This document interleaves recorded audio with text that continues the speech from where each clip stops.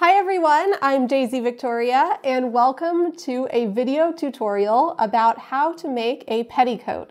Specifically, we are going to be making a cartridge pleated petticoat. It looks really nice. I really love the way the cartridge pleating looks.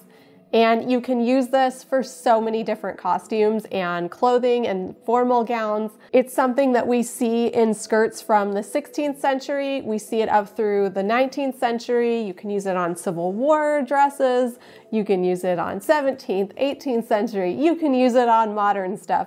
It's really versatile. This type of petticoat I use with historical and fantasy gowns, and I've been thinking for a while I'm gonna show you guys how I make these, and guess what, friend? It is finally time. I am currently making this petticoat for a medieval or Renaissance inspired gown. It's a fantasy sort of pre-Raphaelite gown, and this petticoat is actually based on historical petticoats. So this is a really versatile petticoat.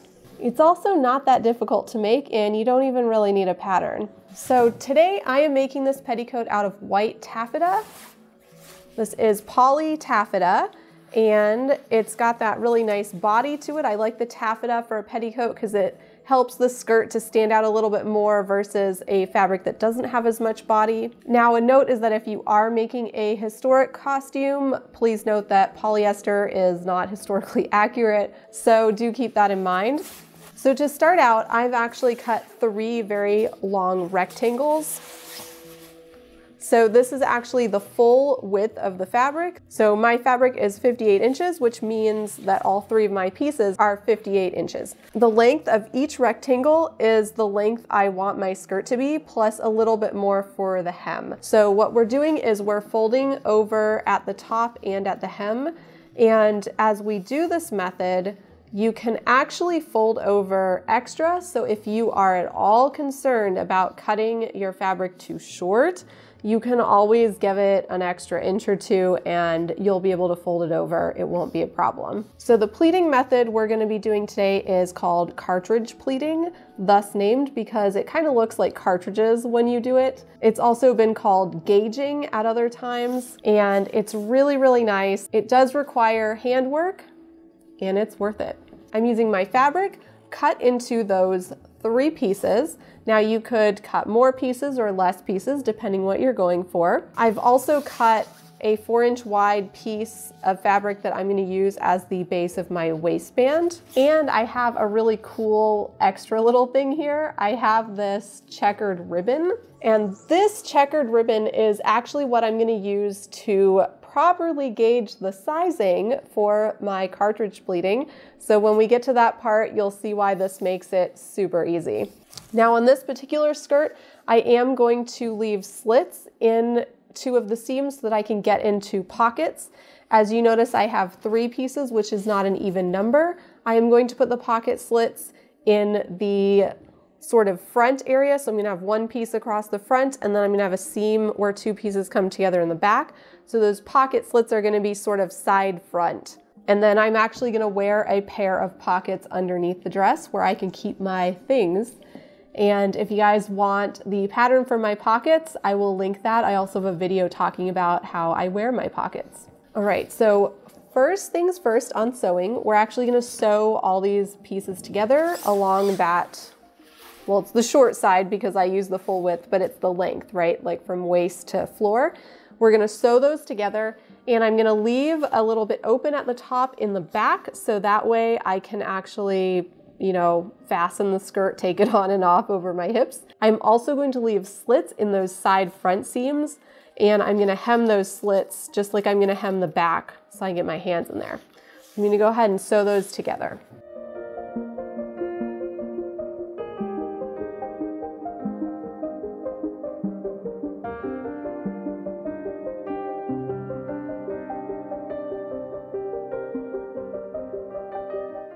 All right, so I've now sewn those seams. So they're actually going to be the back seam and the side front seams. They're all the way from waist to hem, with the exception of where I need openings. So this is the back seam, and I've left it open at the top, just, you know, plenty enough that I'll be able to get this on over my hips.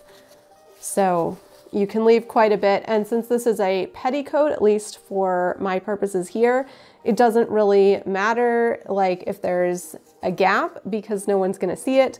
If you don't want a gap, you can always put a placket or something behind it, or you can overlap the waistband there.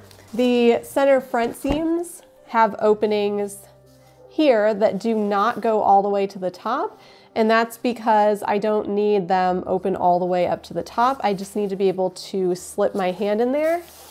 So I'm gonna be wearing pockets that tie around my waist. They're separate pieces, sort of like ye old fanny pack, if you will.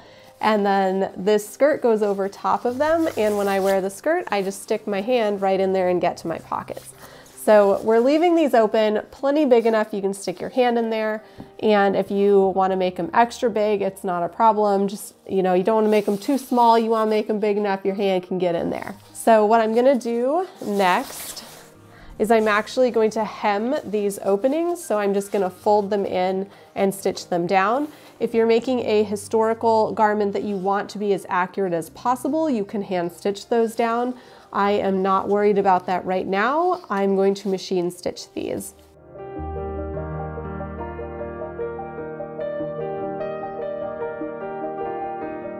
All right, so I sewed those. So we have some nice hems here at the pocket slits as well as the back edge. Here's the other pocket slit. And where's the back edge? It's here somewhere. I don't know where, but I'll find it. And then here's the back edge. Now you may notice I didn't finish the fabric on the inside. That's because this is the selvage of my fabric, which is that raw finished edge that comes on the end of your fabric on either end. So basically that's not going to unravel, so you don't have to finish it off unless you like a different look for it or something. If it's not the selvage you're using and or you want to finish it off, you can serge the edges of your fabric, or you can use a zigzag stitch on your regular home sewing machine. The zigzag stitch will also finish it off. You can also do something fancy like French seams if you want to. The easiest is obviously to use the selvage. You don't have to finish it off. So that's basically putting the body of the skirt together.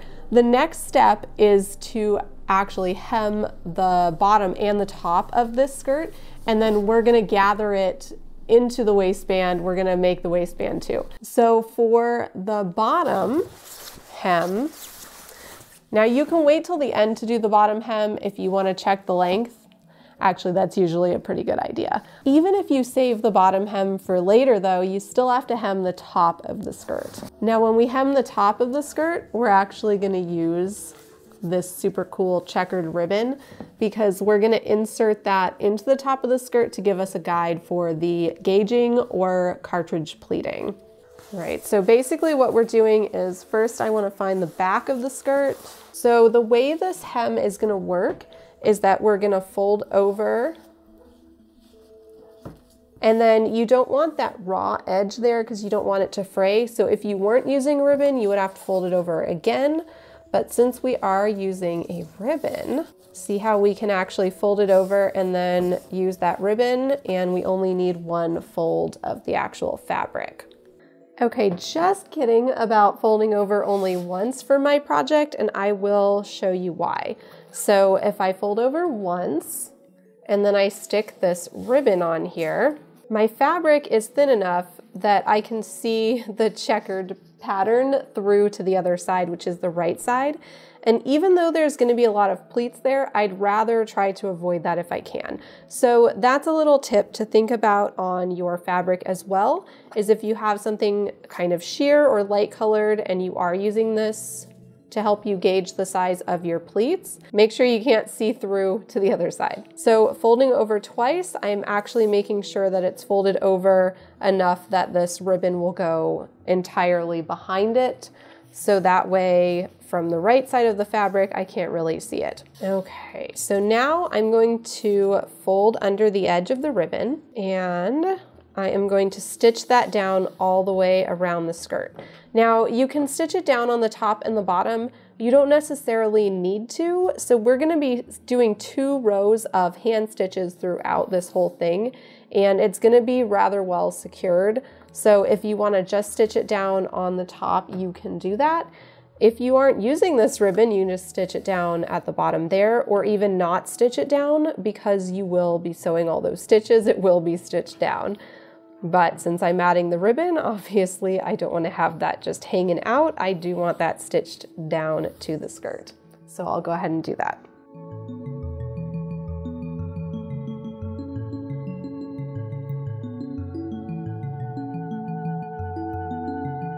I've now got my checked ribbon sewn down to here, and I just sewed it on the top. You can sew it on the bottom if you want some extra stability. That's totally fine. You don't have to.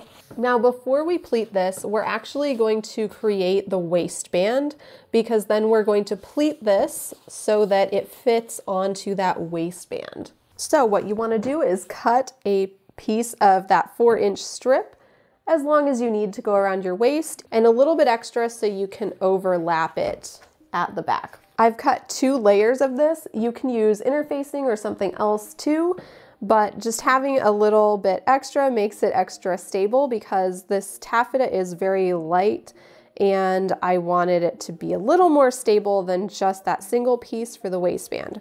So what we're gonna do is basically fold this over and sew it right there into a tube. And then after we sew it into a tube, we'll fold under these edges and secure those. So the waistband is made as a totally separate piece from the skirt, and then we're gonna pleat it onto the waistband. So we're gonna sew this together here and then turn it right side out. All right, so I went ahead and sewed the waistband together, turned it right side out, and then I just folded the edges in on both sides, and I'm gonna sew across there to finish that edge off. And now we are ready for the cartridge pleating portion of this project. So our waistband, we're gonna set off to the side for now, though we do need to mark how much of it we want the skirt attached to. So if you figured that much overlap, you wanna mark that on the waistband, because you want to make sure you're pleating your skirt onto just the part that goes around your waist and not the part that's going to overlap on the waistband. So just your waist size. So with our waistband, we're going to mark where we want this attached. You can do this after you put in the gauging stitches, but you might as well just go ahead and do it. So I like to put it basically to the edge of one side and then have the other side of the waistband overlap that one. So then I'm only going to attach my pleating to there. So that way this much of the waistband will not have skirt attached, and it'll just overlap the other side like that. There are 3 seams in my skirt, so I'm gonna divide this part that's gonna have the skirt attached into 3 equal sections, and that's gonna help me to just make sure that it's gathered evenly onto the waistband. Okay, so let's go ahead and start cartridge pleating. To do this, you're gonna need 2 needles. Preferably those needles are about the same size. It doesn't really matter if they're not, but it's just a little easier if they are. And you're gonna need really long pieces of thread. In fact, you can even leave the thread attached to the spool of thread if you like. Since I'm using the basic regular thread, I have doubled it to make sure it's strong enough. If you're using a very strong thread, then you may not have to double it. I always feel safest if I double it anyway though, because you really don't want these to come out, especially while you're working on it. So the good thing about this ribbon is that we are going to use it to gauge how far apart these stitches are. So your cartridge pleats are going to go like this, sort of like an accordion. So I want this first one, I want it to go in, so my skirt is folded like that and not like that, right? So that means that I want to go in with my needle from the outside first, and I'm just going to do that right there. And then the other needle I'm going to put into the corresponding part, but further down on the ribbon. So I'm actually going to put it really close to the bottom there.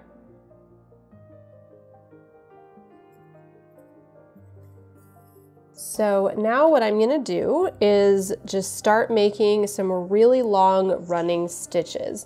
So however far apart you want them, count that on your ribbon. So I think I like it here. So that means, yeah, that's pretty good. I could go further. That's probably enough.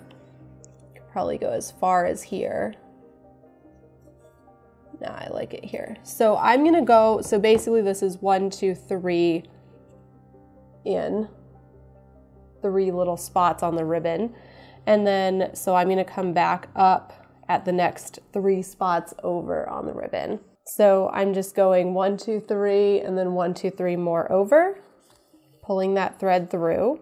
And then I'm gonna keep doing that. So I'm gonna go over 1, 2, 3, and up 1, 2, 3, and pull it through. Now remember, how many spots on your ribbon depends on what ribbon you're using and how big you want your pleats to be. So each one is a little more than 1/2 inch here. Looks like just under 1.5 centimeters. So that's an okay width of stitch. You can do it longer, you can even do it shorter. So we are going to do the same thing on that bottom one. So everywhere I went in and out of the fabric at the higher up stitch line, I'm going to do that again at the lower stitch line.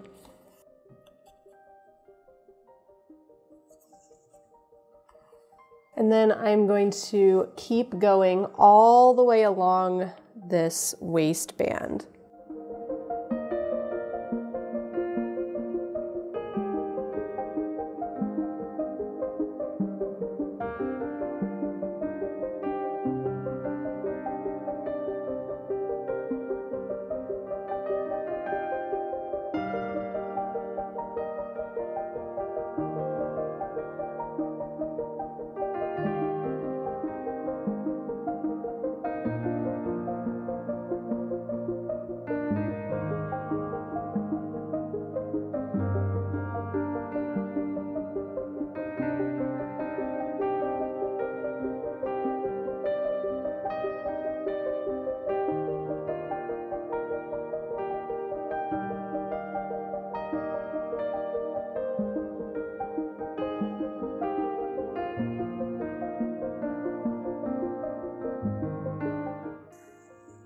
Okay, so once you have a few of them stitched, you can start pulling these if you want to.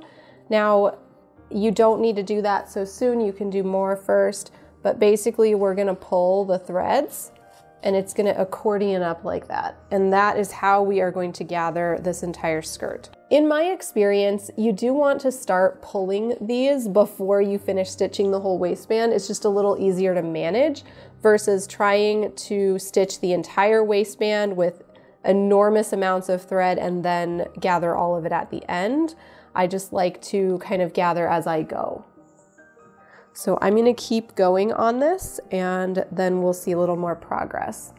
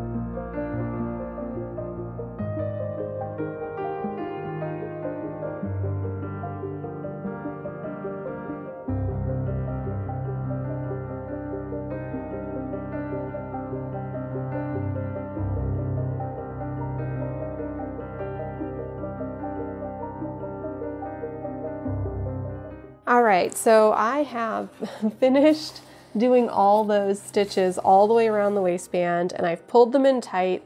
So I don't need them to be pulled in quite this tight. I can actually loosen them a little bit, but for now this is fine. You can see what's happening on the end here. Remember, I went in from starting at the outside when I started out, so it would fold this way. Here, basically, it's the opposite. So what I'm gonna do is just kind of cheat it. So just make like a really little tiny pleat there at the edge. And it's not gonna really matter because it's gonna be in the back anyway. So I'm just gonna go like that so that my thread will be on the other side when I finish it off.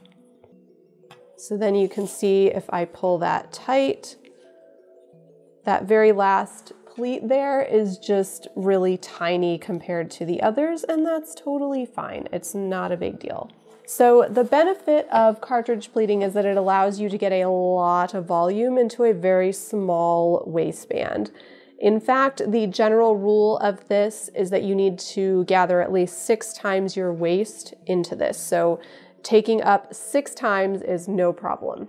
So from here, we are ready to start attaching to the waistband. And as a note, I went ahead and left the hem at the bottom undone. So I am going to do that at the end to show you guys the best way, because it is best you check the length at the end. We are not going to tie these off. We are going to leave them. We're going to take our waistband, and we want that to be marked with 3 equal spaces. That way we can find where we have the 3 sections of fabric, and we can match that up so that we get an even gather into the waistband. So this side that's free, kind of the loose end, I want to attach that last. I want to start over here so I can kind of just pull the tension of the pleats however I need it. So I'm going to select what side of the waistband I want to apply this to. And basically what we're going to do is we're going to take the top of the skirt and we're going to attach it to the waistband. We're going to attach this such that the pleats are on the inside of the waistband. So from the right side of the skirt, it's going to look like this, right? The pleats are going to be attached onto the waistband, and that extra bulk is going to be in the back. Now we're going to attach these by hand. That means we'll need a 3rd needle with thread on it. So you can kind of get an idea of how wide you want your pleats to actually be if you find that seam. So you can see I can definitely let these out quite a bit. So I'm going to go ahead and do that. So because I can let them out quite a bit, that means I could have made the pleats even smaller if I had wanted to. But it's okay. They don't have any specified width that they have to be. Okay, so that looks like we're pretty close. So basically I want to make sure that these are evenly spaced, so they're just not quite as tight as I had originally made them. So I'm going to take a needle and some thread. And once again, I like to get a double thickness on this thread. And then what we're going to do is we're just going to start sewing that outside edge of that pleat onto the waistband. And we are going to sew each and every pleat. So this pleat goes onto the waistband right there about at the edge.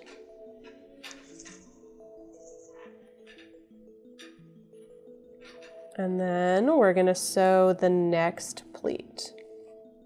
So we're just going to catch the edge of that next pleat, and we're going to catch the waistband as well. We're going to keep doing that.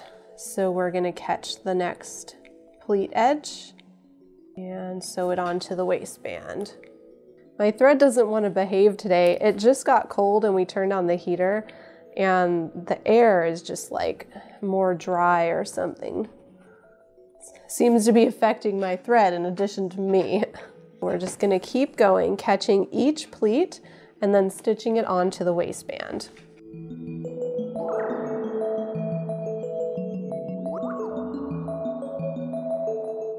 All right, so now I have sewn all of those pleats onto the waistband. So every single pleat is tacked down with a stitch onto that waistband all the way around. So there's the inside and then the outside. Now what we're gonna do is finally finish off these gathering stitches. But it's very important that we do that after we sew it onto the waistband, because that way, remember, I was able to kind of let the pleats out or tighten them however I needed while I was sewing it on. What I don't want to do is get stuck with a certain size before I've actually sewn it onto the waistband and then find that it was too long or too narrow. So now that we're done sewing everything onto the waistband, now we're going to tie off our thread. And we are going to leave these threads in there as well. So they're going to hold that shape as we wear it. So now we mostly have a skirt. We need to hem the bottom edge. So we have this overlap piece there. And what I want to do now is put my closure of choice on there. So I personally like hooks and eyes. So I'm going to put a hook and eye here and then another one on the back there so that it's secured from both sides. And then once I have that installed, I'm going to put the skirt on and check the length, and then I'm going to do the hem. All right, so great news. I attached the hooks and eyes to my waistband. So here is the skirt. It is all Cartridge pleated, and I attached a hook and eye here and then another one here. So it kind of overlaps like that. Now, if this is an outer skirt, you actually can attach more hooks and eyes in here so that this stays shut. You can also put a placket behind it.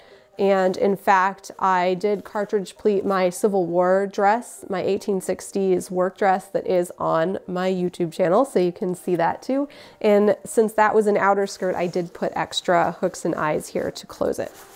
This one is a petticoat or an underskirt, so I don't really care about that because it doesn't really matter. So got the skirt, and then it is not hemmed yet. What I do is I try it on to make sure the length is good and then get ready to hem it. This is nice and tight on my natural waistline. Okay, so here we have the skirt.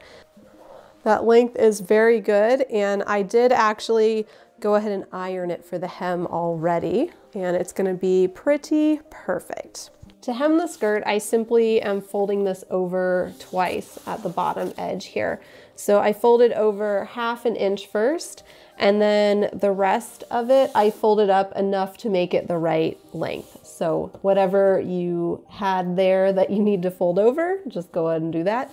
And so I ironed it down once with that 1/2 inch, and then I ironed it again with the rest of it. Now you can pin this, obviously, if you need to. This taffeta is really holding just fine without pins, so I'm gonna go ahead and sew it.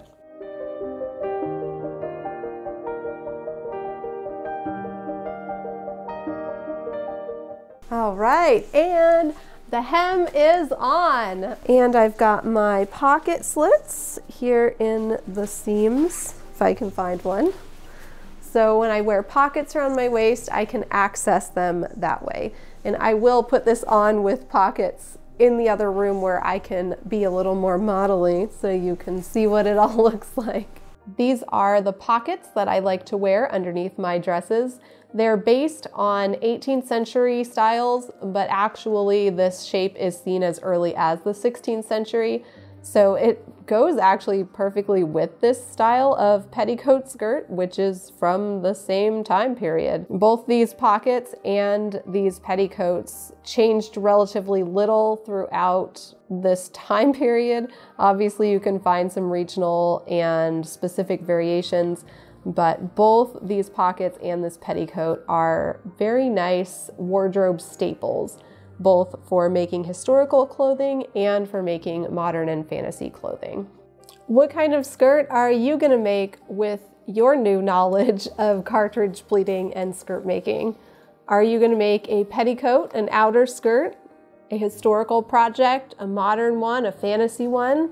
Let me know in the comments what you're gonna do with this. I'm pretty excited to wear this with my new fantasy Renaissance pre-Raphaelite St. Lucia gown that I'm making. And I'm also excited to have this as a piece to wear with other gowns in the future because these petticoats are actually super useful. Please subscribe and hit that notification bell so you don't miss anything I post here. You can also find me on the social medias as Daisy Viktoria. My website is daisyviktoria.com. And if you are so inclined, I would love to have your support on Patreon, where I provide advanced access and other tips, tricks, and goodies for you.